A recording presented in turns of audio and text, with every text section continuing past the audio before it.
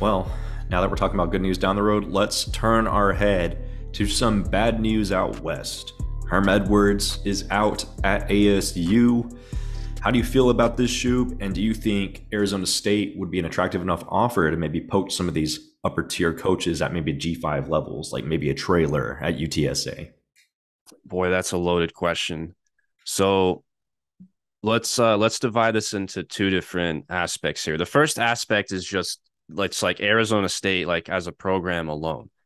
I think the positives are that, I mean, my gosh, you are in Tempe, Arizona. You're in the Phoenix Metroplex, basically.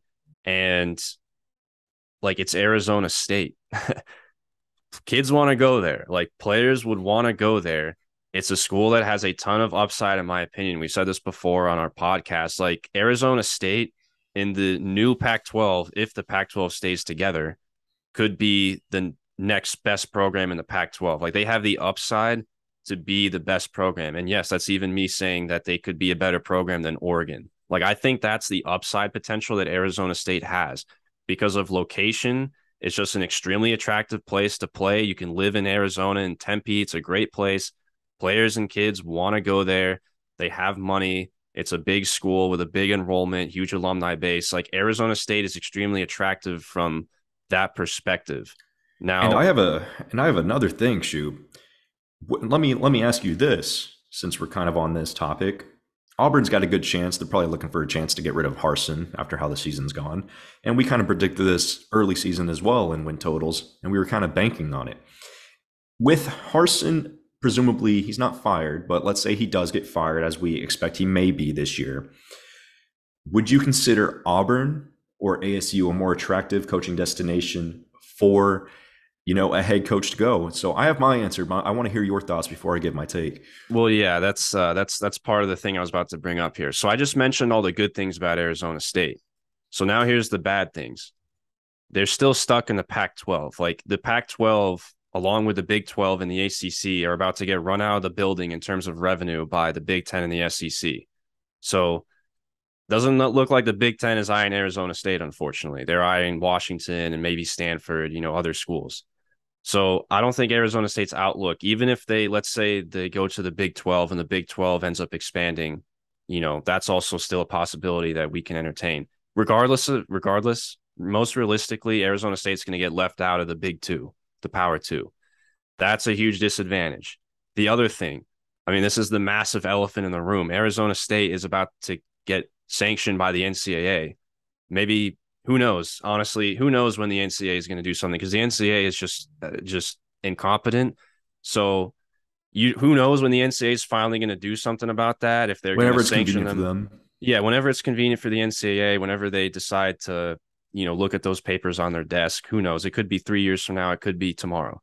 But regardless, it doesn't look like college football is breaking away from the NCAA anytime soon, unfortunately. So they're still going to linger around and they're still going to use whatever power they have left to try to put the hammer down on these middle tier programs like this because they're not the blue bloods. So Arizona State, for the COVID stuff with Herm and all that, mostly it looks like Herm will probably be punished more than anything. So I doubt Herm will be able to coach college football in the near future. But I'm sure Arizona State will still get punished to some extent. So that's also a thing that's lingering over the new coach's head. But with that being said, it hasn't really seemed like it stopped, certain coaches from going places. Like Heupel still took the Tennessee job, and Tennessee got a slap on the wrist. So you never know. Like I said, it's pretty much unpredictable what the NCAA is going to do. So how big is that elephant? Is it a small elephant or is it a big elephant? It totally depends on what the corrupt NCAA will do. But other than that, as far as your Auburn question, the answer's still Auburn, man. It's Auburn still in the SEC. Like at the end of the day, you're just going to make much more money there. It's just a more high profile job. You know, Even though Auburn is an extremely difficult job, it's probably the toughest job in the entire country, in my opinion. Uh, Mm-hmm. I just think the fact that you're in the SEC is a better option. And as a head coach, it kind of just depends on what you value, right? If you want to go get a fat paycheck with a good buyout, Auburn's definitely the place to go because the thing is, Auburn's not going to accept winning 6, 7 games, making a bowl game. Auburn wants 9, 10, compete for the SEC. That's what Auburn expects. That's what Auburn wants. And it's hard. Like you said, you're competing with Alabama for recruiting in the same state. Oh man, and you got to beat Nick Saban, and you got to play him every year, and you can't escape that, or at least until Nick Saban retires. And regardless, Alabama's going to have the money to probably bring in the next potential like top five coach. I mean, Nick Saban's number one. Don't get me wrong, but another top five coach. So if you're going to go to Auburn, you're going there for the paycheck, and you're probably going to get fired. I think that's not going to be forever. Auburn will eventually get someone, but there's a decent chance you're probably going to get fired within 2, 3, 4 years if you go to Auburn. If you're someone who values maybe long-term success and longevity, and you want to use a position as a springboard to get a better job, then Arizona State would be much more of a great destination for you, because one, there's definitely Arizona State has been a perennial underachiever in recent memory. They have their years from time to time, but for the most part, they don't perform very well. And so that fan base would probably be just thankful to go to a bowl game in the first few years. And so you have more time to develop. And this is another thing why I would say Arizona State and Nebraska are very attractive jobs, although Nebraska's in the Big Ten. So that's way more lucrative. So Nebraska is probably the most attractive job in all of college football right now, because you have a lot of patience from your fan base, because, I mean, you haven't had much success lately. You've got good money coming in the terms of Nebraska, and that's job security, man. So why would you not want to do that? And in terms of Arizona State, it's a good stepping stone school. So if you want to go to Arizona State and you want to maybe wait, if you want to really build that program, do well, and then maybe wait for one of these other programs to open up. Maybe, who knows, maybe in 6 years, Nick Saban steps down. If you're doing well enough at Arizona State, they want to take you. Who knows? But it just depends on what you want, what you value as a head coach.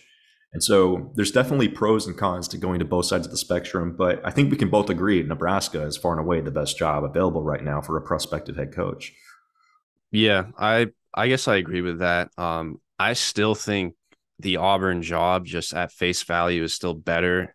Just because I just think you have to take into account that it's in the SEC. You're going to get the spotlight, even if you're in a pressure cooker, and you'll probably get fired after 3 years if you go 6-6. But I think of like jobs as like these job openings. I think of them, which one is better in terms of like the upside, like which job, if you perform well, is the better job. I think of all those, if you perform well at Auburn, like you're going to be elite of the elite. You're going to be competing for national championships. If you Mm-hmm. perform well at Nebraska, unfortunately these days, I feel like your ceiling is kind of capped. Maybe, not necessarily as a national championship contender, but as a very good 10-2 team every year. Same thing with Well, Arizona State. when that money comes in, if they start doing well, Nebraska has a lot of money. They might be able to do some things with NIL, especially if they have a good coach. I wouldn't count them out, man. I really wouldn't. If I'm a head coach, honestly, I would consider Nebraska a better option, because if you go to Auburn and you get fired after 2, 3 years, it doesn't work out, 3, 4 years, whatever the case may be, you're going backwards. The next stop is going to be in the G5 or maybe the coordinator in like a lower tier, not inside the top two, the Big Ten or the SEC. But if you're at Nebraska, you have nothing but time to build up. Nebraska is going to give you a few years unless you're just absolutely losing every single game. And so I think that's something to be said. And then you'll also make good money going there as well, because Nebraska has money. The whole state supports them. There isn't a Nebraska state that's good at football. There isn't another competitor in that state. So one thing about Nebraska, man, really loyal fans, they sell out every game despite how bad they are. And that's one thing I really like about the Huskers. No, that's very true. Very good points. I think bottom line is Arizona State and Nebraska are probably better jobs than most people, the average person that follows the sport, would think. Arizona Oh, for State's got a sure. lot of upside. Like, people don't think of Arizona State as a sleeping giant, but they could be a sleeping giant in the rest of what's left over of the Power Two in the future, in my opinion.